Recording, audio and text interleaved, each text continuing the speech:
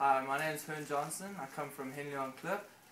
I invented this hand to help my friend's father who got shot in his driveway and he lost the use of his arm. I jokingly told him one day, don't worry about it, I'll just build you a new one. And that's where I started this project, and this is so far what I have. It took me about 11 months to build it. I was 17 when I started and I'm 18 now. I won gold at the regional fair at Eskom Expo.